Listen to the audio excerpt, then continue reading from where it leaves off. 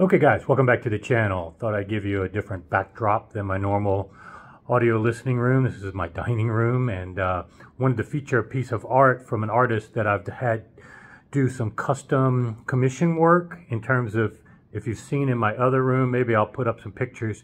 He's done some commission work where he's made speakers. I told him I'm an audiophile. He's done one for my daughter. He's done one where the speaker has like artist playing inside the box, and the horn is actually of the instrument is actually looking like the drivers. So he's a cool guy. I'll put up some information if you're ever interested. These starving artists need our support. And actually I went to an art exhibit this weekend. One of the things that helped my camera go down in battery life this weekend filming all this content for you guys was started off on Friday with a Ukrainian benefit for obviously the war effort. One of my friends who you've seen in video, Ella, she's Ukrainian and has family that actually lived in Ukraine and they've been displaced. So she was doing a fundraiser and had lots of artists offering artwork for charity purposes. And actually my friend Steve, maybe I'll put up a picture, who also owns all the great audio gear that I mentioned in the past and has the Griffin Apex on the way, NBL Extremes on the way, Forzas from Estalon on the way, just tremendous systems everywhere, as well as Ferraris, living the good life. Great guy too, very generous. Attended the benefit, and he bought this really cool music themed sculpture. So I'll put it up and let you take a look at that as well. And Joel Ray, who is also a friend of mine, he does artwork at 3MA that you've seen in the background, really cool art. So again, support these artists when you can, and obviously good benefits, charity benefits, try to support those if you can. So that was just part one of what I filmed this weekend. Actually, my battery though went dead from Saturday filming a lot of content for you guys. One of it was the Houston Audio Society had a meeting at 3MA. So I have some content to share with you on that, where 3MA does some announcements that heretofore haven't been public, some cool things coming up. So I'll save it for that video instead of spoiling it for you. And then also a gentleman with AudioQuest was there doing an A/B demo with power cords and also power conditioners. Now, I steer clear of a few things on the public channel, and that's why I have a membership section that if you want to join as a member, it takes the place of the subscribe button. After you subscribe to the channel, there's then a button that should show up, although I've heard on different devices it's kind of, or whatever, ad blocking. For whatever reason, YouTube hasn't figured that out yet, and it blocks the join button, but on certain devices you should be able to see it. And you get access to a whole nother set of content and videos that I release, as well as our text group that is a fun group. In fact, we have people from all over the globe in this text group, and now it's probably like 50% audio, 50% other topics we just talk about and have fun with. So feel free, if you do join to join that text group, make sure you join that as well, and it's all in the membership area. But in any case, getting back to cable debate, I usually put that stuff, I could do it on the public channel, get lots of subscribers, you know, get lots, but also trolls and stuff that I'm just not interested in dealing with. You know, it's a slippery slope anyway when you start arguing, and are you really going to convince people one way or the other? I'm not, just to, in short though, to tell you where I stand outside of where I go into much more detail in the membership section, is that I don't judge people if they have the molded power cords and no power conditioner, and whether you have 30,000 power cords, $30,000 power cords, and, you know, ridiculous priced power conditioner. You know, people can spend their money however they want, and if you buy it just because of the cool looks of the cord or cool looks, the LEDs on the power conditioner, that's fine. Now, I have my own extensive experience with cables. I have touched on it a bit in public channel videos, such as tweaks and accessories videos.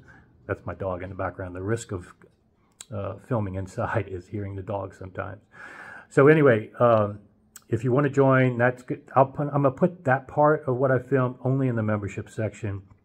I know that that's just my choice. I don't want to deal with all the hassle of that. Also, though, I went to a gentleman's house who I featured in the past. He has the YG 2.3s, and it's a great room, one of the best rooms I've been to, period. And especially the way he's transformed what otherwise would be a terrible room with these acoustic curtains, night and day difference. And also what was great is somebody for the first time got to hear his system and was considering YG 2.3s. And it was very interesting hearing her have the same reaction a lot of people have when they hear their system. It's like, man, it doesn't even seem like I'm listening to a stereo. And that's one of the best compliments you can give to somebody when you listen to their system. If you just immerse yourself in the music and you forget you're listening to a system.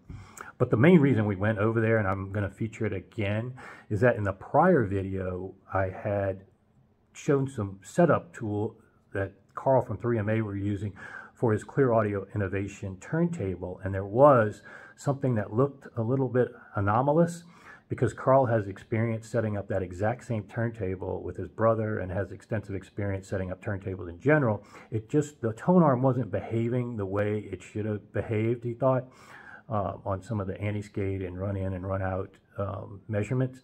So JR with Wally Tools as well as Clearaudio asked that we film some stuff to show them, and JR is very gracious with his time and helping out. And then I guess Clearaudio wants to make sure things are made right, you know, if something's defective. So I'm going to share that video on the public channel, even though it's mainly for their purposes. I think it's interesting for you guys to see the customer service level and meticulousness that 3MA goes through to help you set up your turntable, and all these other people like JR being gracious with their time. They all deserve credit. So I offered to film this all for them and share it with you guys as well. So that's another thing that's coming. On top of that, but then my phone went out of battery or didn't have much left. The other thing that happened the same day, all of that stuff, a gentleman that I've met at 3MA, a customer of theirs, but we've just talked a lot and got to know each other, and then he learned about my channel, and he was interested in building the GR Research NXTremes or the NXotas, because he couldn't really tell. So he asked if he could come over and hear mine, get my thoughts in more detail. So I obviously invited him to come on over. And if you're ever in Houston, hit me up. You know, maybe we can coordinate if you want to come by and listen. But he came over, and what was fun is that, yeah, I think he's going to build the NXTremes after hearing him. He was really impressed, and unfortunately I couldn't film his reactions because my battery was like down at 1%. But I'll have a video with him in the future, because I think he was so impressed. He was talking at the end like he would like to engage me in a consulting project where I help him set up his system, you know, because I think what really pushed it over the edge for him, and that's why I'm going to share this story with you, is that the 2.2, where I have the GR Research NXTremes and 2 subs, I think he was sold at that point. He was going to go buy the NXTremes. But then I told him, I said, look, I'm going to save the best for last. And I think he was, you know, not really sure what that meant, but I did a home theater demo with obviously the NXTremes and the rest of my setup. And, you know, I kind of build it up for pretty high, but I just always want to see after I show them what they say after the fact. And sure enough, it's like 100%. This is always happens. Once they hear the home theater demo that I do, it's like that's one of the best things I've seen or heard in my life. And so again, it parlayed into, you know, then wanting me to set up his system, and that's happened several times already. So something that I don't touch on the channel, multi-channel, but it also parlays into what I've been featuring with the key and the link widths, and kind of the mission of my channel is that I want to feature stuff, obviously that's cool and stuff, budget stuff sometimes, and the normal stuff, but also feature stuff that's elevating the hobby and where we can go with audiophilia to take us to that next level. And I think multi-channel gets a bad rap, and that's why I don't feature it, because it's hard enough to get people to believe in DSP and learning how to do that right, and that's a tough learning curve, and sometimes people never get over that alone. But then when you get to multi-channel, it's a whole nother set of dogmas where people have been burned listening to it and don't like it, or just don't want to deal with it, or the hassle of all that extra equipment and aesthetics. But when you do it right, again, for me, I was in that same camp of dogmatic against it. But then when I heard this one system that blew me away with this one piece of content, I became obsessed. It was better than anything I had heard, period, from speakers and audio playback. And so I dedicated a year of my life to try to reproduce that in my home. And I think I even may have exceeded it to some extent. And so that's what I showcase to people when they come to show. At some point in the future, I think you're going to see multi-channel take back some market share in terms of where it can actually be superior to two-channel. And you're starting to see, and I'll give props to another video I watched this weekend from Audiophiles where he was talking about upmixing your two-channel content. That was a very nice video that he did, because when done right, and he's put a lot into his room and he's put a lot into each speaker. Not to get off on this tangent too much, and he probably should have spent more time talking about this, you have to put the same dedication that you put into your two-channel setup to your 5.17, whatever you're doing. When you have dinky center channel, dinky rear channels, and you're upmixing content and throwing a lot of content now onto your center or your rears, you can have normal clipping because your gear's not up to it, and then these algorithms, you got to be very careful with them. They can produce digital clipping with their algorithms upmixing, and he probably didn't spend enough time talking about that, probably because he's already got the experience to not deal with it. So it's not something you should do as an amateur, and that's why a lot of people get turned off with upmixing to multi-channel, because it does create potentially a lot of problems. And he touches on some things about center spread that's very good. But when you do it right, the end goal here is if you do it right, there's really nothing that can beat a properly set up multi-channel in terms of giving you an experience that you will never forget. And that's what kind of it's all about. And so that's what I was able to share with this gentleman. And, you know, if you ever come over here, you're welcome to do that. Now, on the flip side of the coin, I did watch some other stuff on YouTube that wasn't so great. I'll put that in the membership area, because that's the other thing I don't share on the public channels if I'm calling people out. Again, I could do that for a lot of views, a lot of stuff, but I kind of like the channel the way it is right now, and the cool vibe that we all have, you know. And as we're growing, it looks like we're growing people that are like-minded and, you know, are into the sweet spot that I'm more tailored to than the masses. So, but there are some things that unfortunately people are giving really bad advice. And one thing I would share with you, and I'll probably do a video on the public channel in the future about what are the best attributes to have as an audiophile.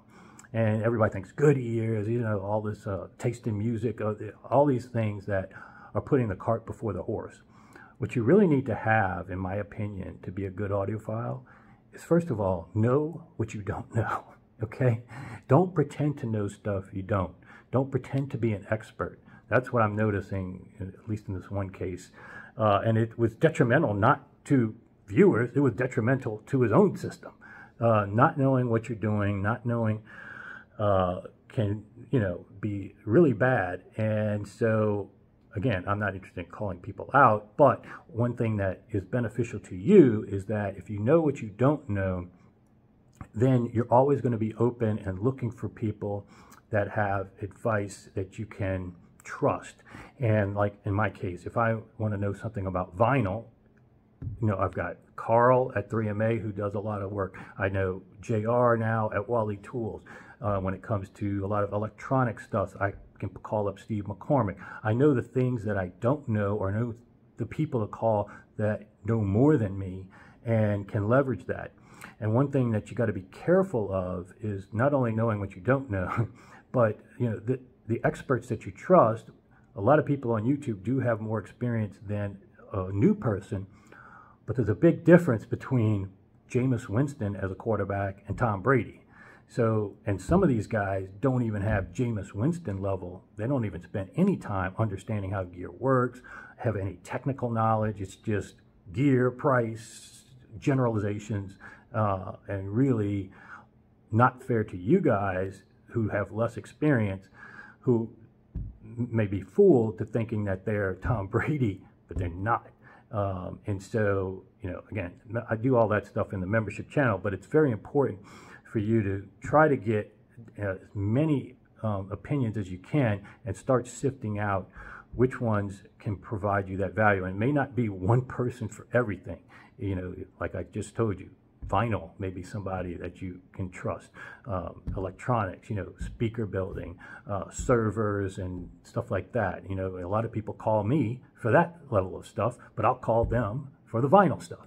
So again, it's very important if you're new in the hobby or if you're even experienced. Know what you don't know. Don't pretend to know stuff you don't know. And then fill in the blanks. Don't be, you know, the whole thing in this hobby, the only problem I see is, you know, that 1% of the people you encounter have this ego and pretentiousness that they know everything and they know what's right for everybody.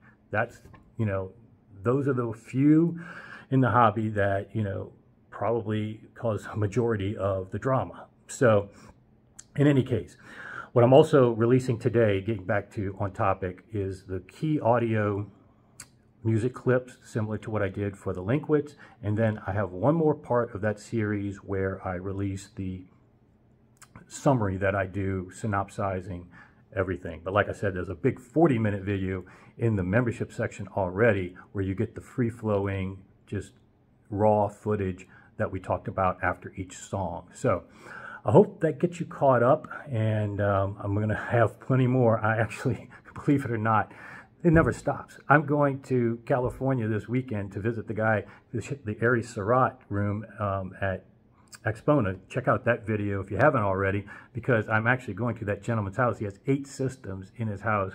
Can't wait to see that. So that'll be a whole weekend worth of material. I'm bringing a battery backup this time for next weekend stuff for you guys. So hopefully you enjoyed. Sign up, subscribe, and I'll see you back here soon.